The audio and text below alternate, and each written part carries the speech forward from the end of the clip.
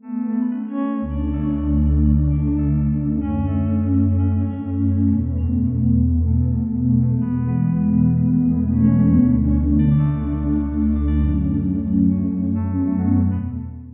are a plethora of options when buying a new monitor for your Mac Studio, and I mean so many. We've got the new Studio display, the LG 5K, the new Alienware OLED Ultra-Wide, the new LG 40-inch Ultra-Wide 5K, and many other relatively unknown brands promising accurate color, large sizes, and a low price. But by far, my favorite monitor to use with the Mac Studio cost me far less than any of these, and I'm talking anywhere from $175 to $50 depending on where you're looking. And the best part is that this monitor is actually made by Apple. This huge display right here is the Apple 30-inch Cinema display, which originally cost about $3,300. But you can easily find these for sale in the used market for as little as $50. And recently I saw one of these thick, and I mean thick, displays for sale in mint condition for $50, and I almost snagged it to add a second 30-inch big boy to my small desk here to just to test the weight limit of this small desk. This professional display is from 2004. It's a 2560 by 1600 pixel monitor, and it was the largest high-resolution display ever created in 2004. Even though it's 18 years old, it still looks as if it was made for the Mac Studio. I mean, check it out. This thing is huge, and it does have that old school kind of feel since it's got that taller display aspect ratio, which I actually really like, which is 16 by 10 rather than a normal 16 by 9 ratio we see now today. With all that said, how do we hook this up to a modern Apple Silicon-based Mac like the Mac Studio? And I'm here today to show you exactly how to do that. It's super easy. It's as easy as that password that you use on 5 different websites. But did you know when you use that same password, you are actually an easy target for hackers? I recently discovered that some of my passwords had actually leaked onto the dark web. Yeah, I mean, some of these could have been old sites I no longer visit, but many of them probably have private info that I don't want to fall into the wrong hands. And I know this because of today's sponsor, Aura.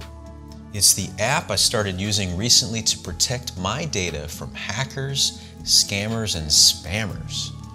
What are you doing to protect yourself? If the answer is nothing, then I highly recommend you try Aura. And here's how it works. Aura continuously monitors the dark web looking for your emails, passwords, and social security numbers, and sends alerts fast to your phone or email when they find anything. Aura also gives you near real-time alerts on suspicious credit inquiries, like if someone was opening a loan or credit card in your name. Jeez. And they automatically send requests on your behalf to data brokers to remove your information, helping to reduce the amount of spam and robocalls you receive.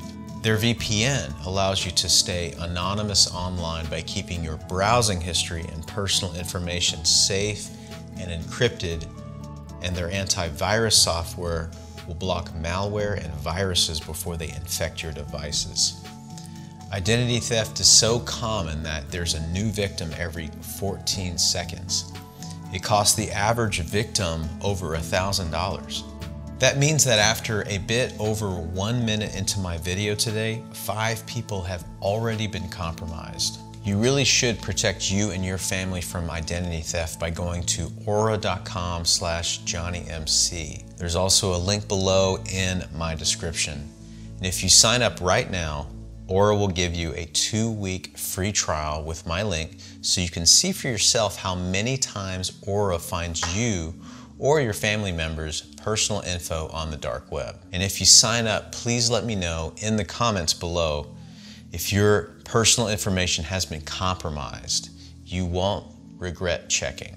Now back to the video. So once you find one of these displays, you'll be ready to go. And once you have it and hook it up, it'll be really, really hard to go back to those smaller displays. This model uses the first ever DVI standard that was available in 2004. So it required a Mac or Windows PC equipped with a dual link DVI port. And I'll tell you shortly how, even though it has a dual link DVI output, how you can actually connect it to your Mac Studio. And it's this cool adapter from Club 3D on Amazon. And I'll leave a link below for this as well. And this is a much easier way to connect the Apple 30-inch display to the Mac Studio.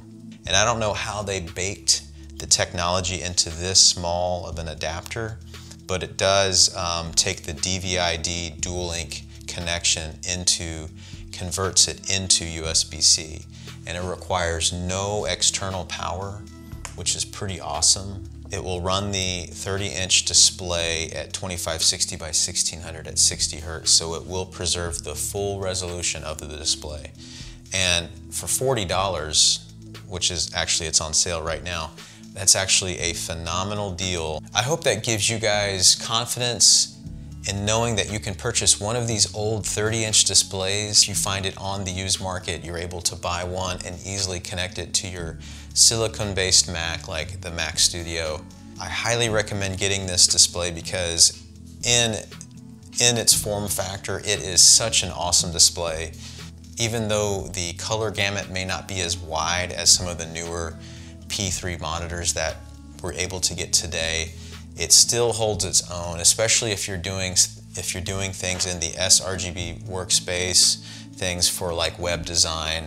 The reason why I do like the Apple 30-inch display from a design perspective is aesthetically it just matches so well the design and aesthetic that Apple has preserved. I mean, you can see the influence even in the curves of the base.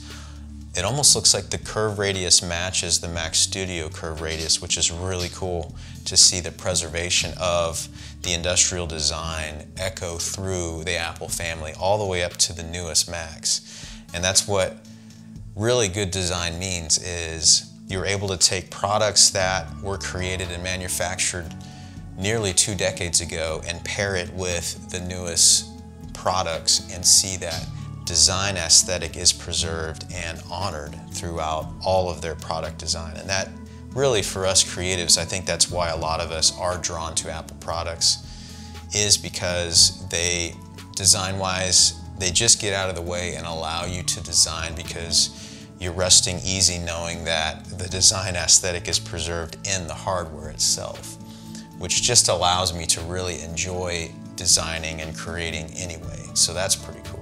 Thank you guys for joining me today and discovering how you can save one of these old Apple displays from despair by rescuing it from the Goodwill pile and connecting it to your Mac Studio. If you're new to my channel, thank you so much for stopping by. And if you have not already, please like this video if you enjoyed today's content. Subscribe to my channel and hit that bell to get notified when I drop a new one. Give me a thumbs up if you can too, and I will see all of you guys on my next one.